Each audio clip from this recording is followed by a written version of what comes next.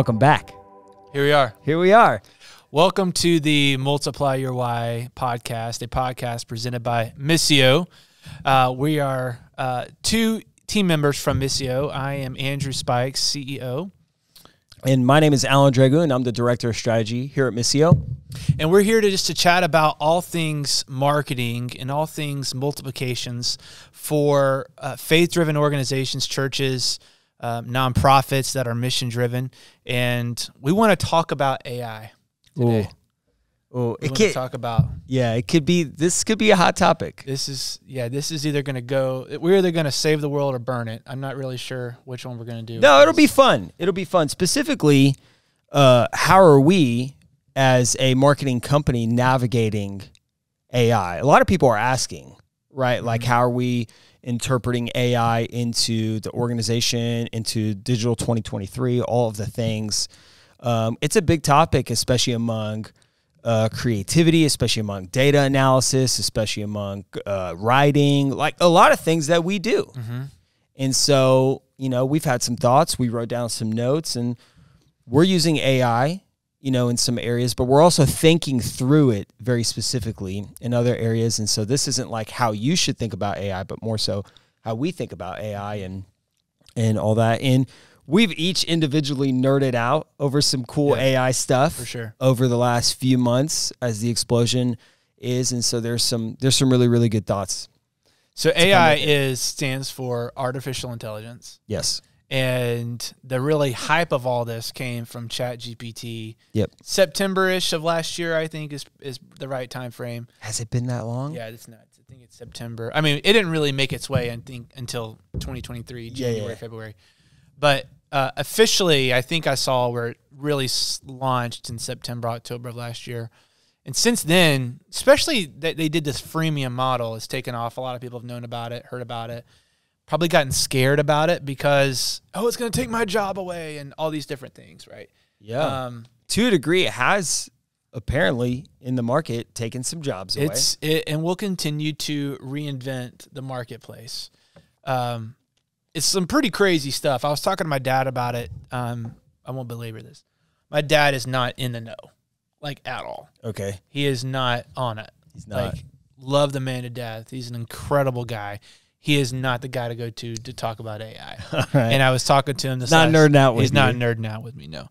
I was talking to him this last week, and I said, Pops, AI, I think, will change the marketplace landscape about 60% of how the internet changed the landscape. I stand by that. The internet changed everything. Everything. Changed everything.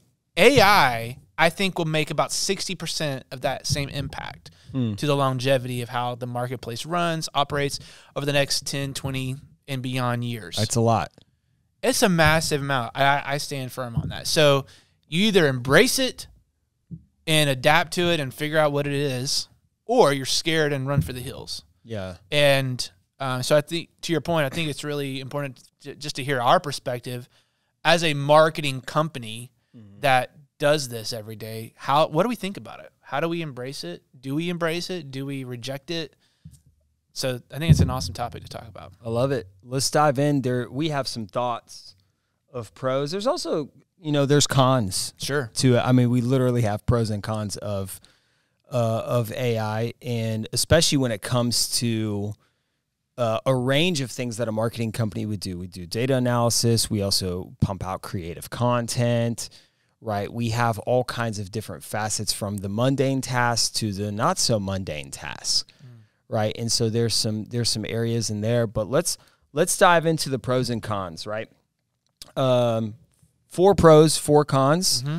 I'll hit them, and then we can kind of dive into each one of them. We don't have to give them equal attention because, some are more important than others. But the 4 pros that we would list out as pros of AI in digital marketing is enhanced ad targeting, improved customer experience, and we can kind of talk about that a little bit, better data analysis, and then automation and efficiency on repetitive tasks. And I kind of want to emphasize the repetitive task portion of that.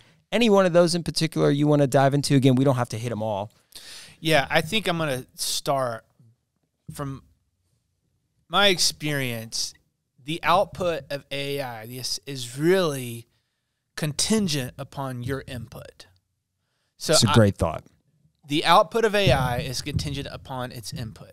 So all 4 of these pros right here are contingent upon how you leverage it, how you as the individual nurture it, how you know, what prompts you use, what it's not the silver bullet that everybody thinks it is. Heck no. Yeah. Heck no. I could be an idiot and input something stupid, and this is just trash. Yeah. Right? Or I could be brilliant and have an amazing, logical, thought through prompt or an approach or strategy to using it, and it comes out really, really good. So I think that the approach here, or the sort of the blanket mindset is that, you know, the output is contingent upon your input. So when we talk about this first one, we'll just go from top to bottom. Enhanced ad targeting. This is your world of expertise. I'll take this one. Yeah. So how are we using it? We're using it as a supplemental point to what we already know. I think that's going to be a resonating factor throughout all the points is the word supplemental. It's supplemental. Yeah. It's a sounding board. Yeah. Because it's hard to, while AI has a lot of, when I talk about AI, I'm talking about ChatGPT, Bard, but then there's all these other ones that are using open AI as other apps and different things. Like Bing and... Yeah, absolutely. Jasper and some of the other ones, right? They're, but it's a supplement to what you already have as an expertise. So am I leaning on AI to do all of my enhanced ad targeting and to come up with a Facebook ads campaign and say, hey, my target demographic is 40 to 55, you know, males and females, parents have young, and you give me some crazy, no, I have some historical knowledge and expertise that I use as a sounding board with the enhanced ad targeting. I've had some examples where they've given me some things I haven't thought of, but they've also given me some things that I'm like, it's a little novice. Like, I don't know if you really, it's not going to get you to where you really want to go. Yeah. You researched the basic of the basic articles, pulled in some information, and this isn't even industry standard. It's not going to, it's not going to like game change your business or your organization or church, but it does have some data that, you know, obviously it pulls from that I think gives you as a digital advertiser, digital marketer, just another lens to look at. Because a lot of times, you know, you have what you have and you have your perspective, and this is a perspective that I think can help adapt or mold to whatever you are starting with. So enhanced ad targeting is a good one. The next one is improved customer experience. Yes.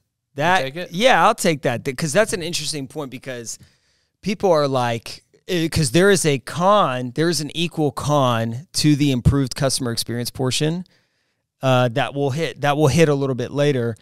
And the improved customer experience, the good side of AI on the improved customer experience is most vastly seen in something like a chat bot or something like that, something that can automatically respond and give a specificity to the question or something that somebody is regarding to. So like if on your website, like if you're a business and you want somebody to be able to respond, like having chatbots on a website, especially as a business, especially a business that sells products, you know, whatever it is, having a chatbot on your site to kind of help people navigate or ask questions or something like that, you would have to have a human to do that. You would have to have a human on standby all the time, all this stuff. I used to have a business that sold products, and we had a chat, and I was the human on the other side of the phone answering the questions. And now to be able to see, oh, I'm going to put all those answered questions, because it was the same questions every time. That is a point where I would say AI can learn those questions that your customers are asking and better continue to respond based on the data that we input. In fact, there's somebody, I thought this was genius. There's a guy in the like design logo industry named Chris Do. He's, if you're at all relative with that industry, he's big in there.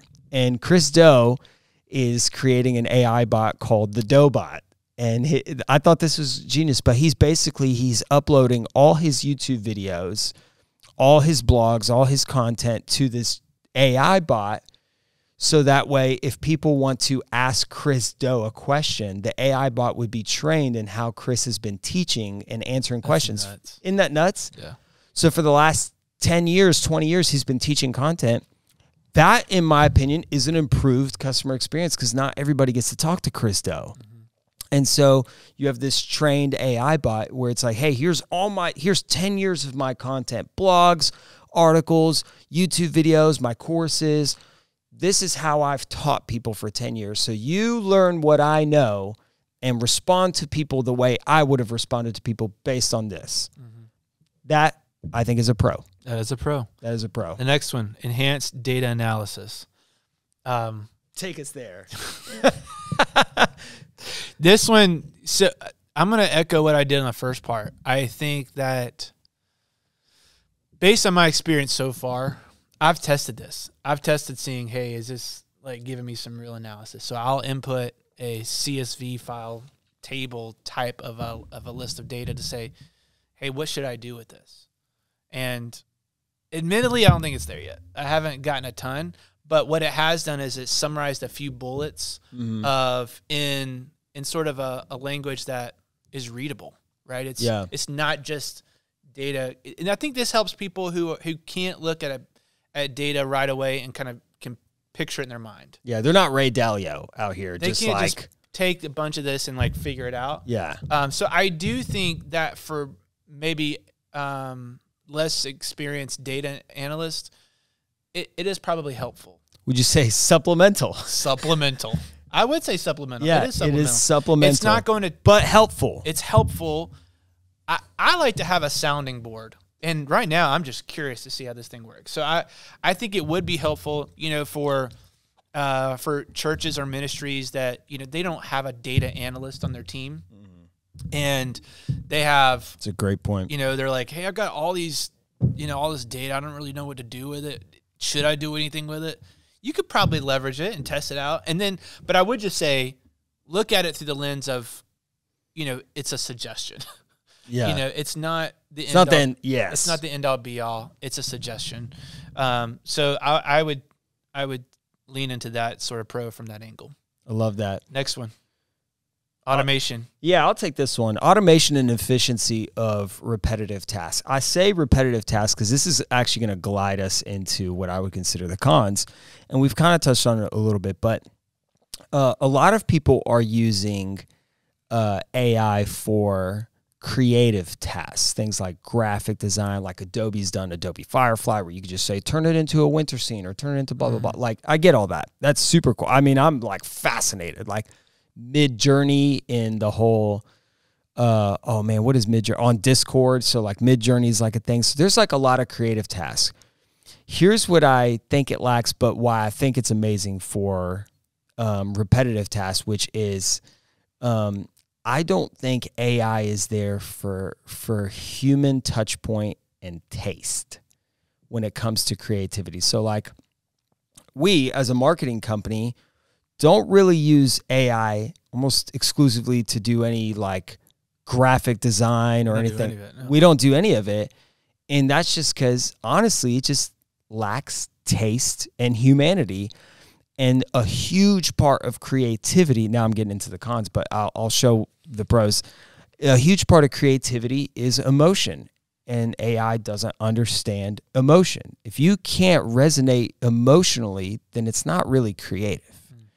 And so with that, we just I don't advocate for it as creative work. But the pro of using AI in automation things that would take forever, like I can't tell you how many meeting notes do I have just like scrambled up there. I've uploaded so many sections of meeting notes and thoughts like that where I was like, hey, ChatGPT, can you clean these meeting notes up, highlight the points, and then outline my next steps based on what I wrote. And it would pump that out. Yeah. It would give me hey, here they are, way better formatted. Here's the highlights from that meeting that would be emphasized that you repetitively wrote. And then here's your next steps that you wrote down. And I was like, oh my gosh, would you put this into, Zoho or whatever and make sure I get these tasks done? Things like that. Yeah. Things like that. Or, I would take a CSV file of, some people we've talked to at trade shows or whatever. I would put that into ChatGPT and I would say, ChatGPT, organize this in this format, get the stuff that would take an hour or two. Yeah.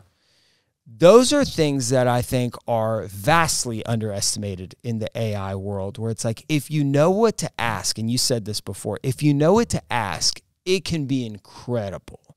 It can be incredible. Now, some people are taking it so far as saying, hey, write these emails for me or blah, blah, blah.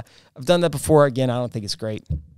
But repetitive tasks, what did I write down here? Yeah, organizing meeting notes, putting together huge chunks of data analysis. That's I did an itinerary one time. You did. We did it. Yeah. We did that itinerary. I was like, so-and-so arrives at this time. This person arrives at this time. We got to be this, and this meeting by this time. And we have to leave. And I gave them all the inputs. It gave them, it's a ChatGPT. So I gave it all the inputs. Yeah. And it came out with this itinerary, right? Of we visited when we were in California. We also did one for one of our in-person strategy meetings the other day. And I was like, all right, we have to have an agenda. Right, I need 20 minutes here. This is how Andrew thinks, by the way. 20 minutes there, 30 minutes here. Here are the 5 objectives we need to do. When give me an outline for when we should talk about this, and that automation is awesome. Yeah, it saves so much time.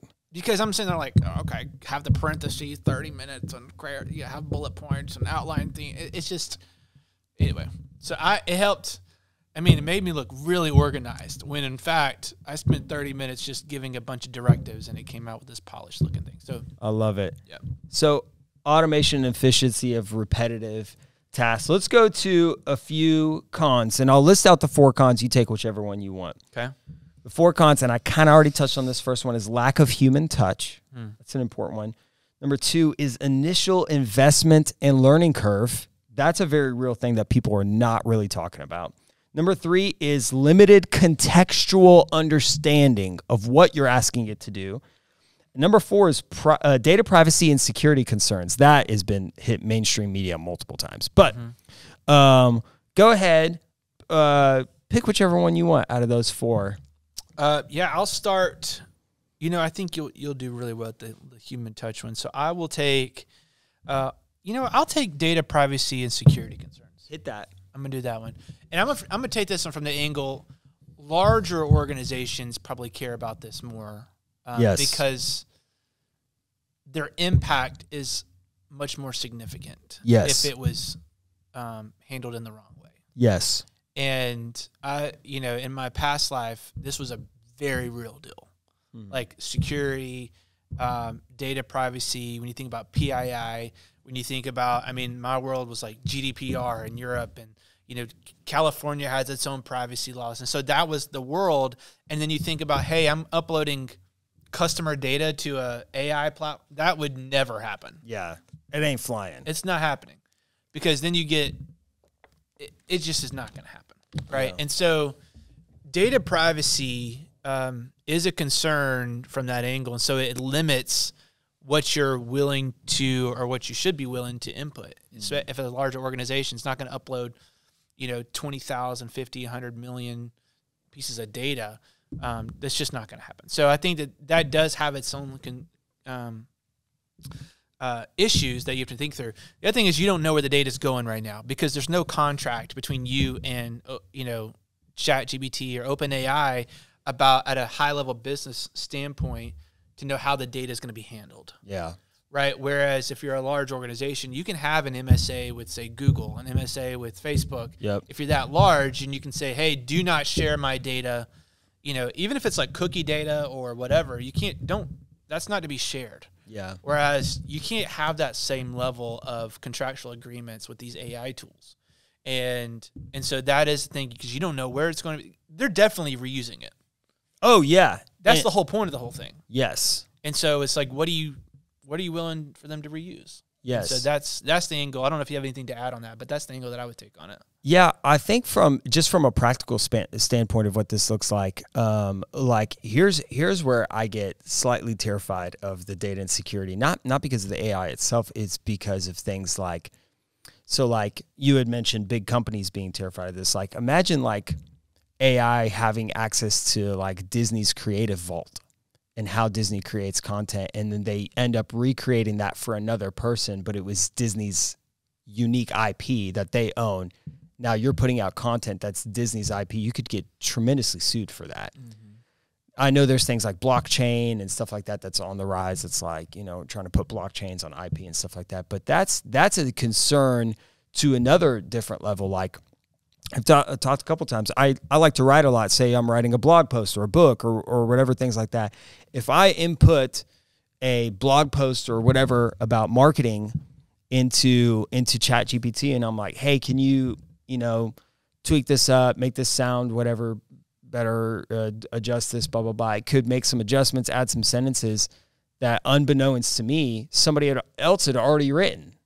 Yeah. You know, it could be tweaked, taken from another blog, taken from another book, and I've stolen some author's unique writing, whether it's covered by IP or not, whether it's copyrighted or anything like that. I've taken somebody's writing. Yeah. And I can't publish that. Right. I can't publish that book. I can't publish that blog. Like that is a big concern for me, and that kind of taps into the whole reason of creativity and things like that. I can navigate that over to lack of human touch. I'm going to take let's go that one. Lack of human touch is that's one I definitely want to hit. I read a phenomenal Medium article by Ryan Holiday, one of my favorite authors. He's written books like Stillness is the Key, Courage is Calling, Discipline is Destiny, things like that. Big New York Times author, bestseller. And he wrote an article on how he tested using AI as a research assistant for his books. Where, you know, because for a research assistant, you would say, read these 15 books and try and get some kind of nugget to help me research to build arguments for my book. You know, that's what research assistants do. You read 15, 30, 45 books, whatever it is. You're like, oh, that's a great story. We could highlight that to all that stuff. And what he found was that AI was significantly worse than all of his research assistants in the sense that it didn't have any taste or discernment to emotional connection. It was all black and white. Yes, it was like, data, think this is good. This should be good. Right. I think good. Right. And he was like, I can't use any of this. This is trash. This doesn't stir me emotionally at all. This is just a snippet of whatever. And so AI was just giving him this very black and white, and he couldn't use any of it because it didn't have taste or discernment. And I think that's the lack of human touch point where it's like, I'm not at a point to where I would have it write or design or do anything that needs to create an emotional connection, which all creativity does. I might have it, you know, automate some of my tasks, meeting notes and things like that, but I wouldn't use it to make something. No, I agree. I think that goes, I'm going to skip to the third bullet point, which is limited contextual understanding. Oh, it's great. Because that's what it is, right? There is a contextual piece here that humans have from perception, that they perceive things, they interpret things a certain way. There's emotional built into it, that you can't communicate all of that in an AI tool. And I've tried. I was like, I've on tried. This date with these people. Right. Think of it from the approach of an emotional, you know, flower, and like, you know, like I've tried to. What were you writing? I don't know. I was really testing it. Oh my! To figure out what it could. You know, I am this. I work here. You are my this. This is what I'm trying to accomplish, and I'm trying to it still misses it. You know, and it does not have the context that we as humans have, especially in the background of a scenario. So if we were to use AI as a company, and I have 1 year, you know, experience in working with a client, or you're an employee working for an employer, you can't take a year's worth of your history and experience and dump that into a ChatGPT not or gonna Bard work. prompt. Yeah. Right. And so the context is missing. And so that would be my angle on it. I've even had it try to your point around emails, write an email within this personality type. Yes. And it still misses it. Now it'll get 60% there, right? But then you're like, you know, how much do I need to rewrite? What's it worth? Da, da, da, da. Yeah. So anyway, that would be my take on the limited contextual piece. I think that's a great one to know. And maybe we should have emphasized this at the beginning, but we are not like AI experts by any means. This is like our personal. Please don't sue us. Yeah. This is our personal experience of pros and cons trying to use AI as a marketing company, and you don't make $1 billion decision based on this podcast. Also, don't tell us in the comments. Please don't tell us in the comments. But anyway, no, do comment, chat with us. But yeah, we're not experts. All right, last one, and then I'll wrap us up. Let's do it. Is initial investment in learning curve. Let's talk about that, because that's a thing that is, people think, all right, I'm going to go to OpenAI's website. I'm going to open up ChatGPT and I'm going to start firing off stuff, and it's going to be my silver bullet. And I'm like, not how it works, amigo. No. That's not how it works. Where you had said this pretty early on, where the quality of the answer is highly dependent on the quality of the question, the prompt per se, what you put in there. And so you have to take time to understand, how does OpenAI or Google Bard or any of these guys, how does it respond best? What do you need to write to give it better information? And there's already people, I've seen this all over like Twitter and Instagram, where people are like already putting out courses. Yeah, here's 50 prompts. Yeah, that are proven. Proven right. prompts. Right. Oh, it's, you know, like proven for 1 month. Yeah, we've been around. We've barely been around. But there's people putting in hours every single day, teaching you. They're literally teaching you how to put in good prompts and how to understand and better break down the data and all this stuff. I mean, there is a learning curve. There's a learning curve, to say the least, and so you can't just jump in. It's like any other skill. Using AI is in what I would consider, like, if you were to pick up Photoshop today and say, I'm going to learn Photoshop, that is no different than saying, I'm going to pick up OpenAI, I'm going to pick up Google Bard, and I'm going to start to learn how I can use it. It takes skill. It takes time. It takes understanding, and it takes context for how it responds. And that is a downfall, because a lot of people just aren't willing to put in the time to learn how to use it. I mean, you can get basic stuff. You can get basic stuff if you're like, I need a vegetarian diet that doesn't exceed 1,800 calories a day, and I need it to be healthy food or whatever. You can get basic stuff like that, but you're not hitting thousands of hours of saved time and great information unless you're willing to put in the time to learn how to prompt, to learn how to input data, to learn how to add context, and all those things. So, and if you're a business, and you're trying to integrate this into your technology at the business level, there's obviously a cost of that. OpenAI there's a ChatGPT free version that most people know about. There's Bard's free. Yeah. As a user, but as a business, you have to start paying OpenAI. Yeah. What is it, like $50 a user, right? So that part is, I mean, I paid for that one. That's like ChatGPT 4 or whatever. That's right. Yeah. But the OpenAI has sells its technology to different. That's how all these companies are like Jasper and all those guys integrating these AI because they pay them on a per usage basis, not necessarily on a seat, but on the data, right? And because I've looked into it, like how much would it cost to build this software, and you've got to. I mean, it's a technology. It's almost like buying AWS, right, for storage space. That makes sense. You know, you're paying for AI, artificial intelligence, so it costs. But overall, I mean, we're learning. We're figuring it out. Testing, curious. Yeah. Be curious. Don't be scared. Yeah, and honestly, we'd love to hear your thoughts, because you're learning this as much as we're learning this. So drop your thoughts in the comments. What do you like about AI? What's a pro about AI? What's a con about AI? What have you learned? We'd love to hear it. But you want to wrap us up? Yeah, I've really enjoyed hanging out with you.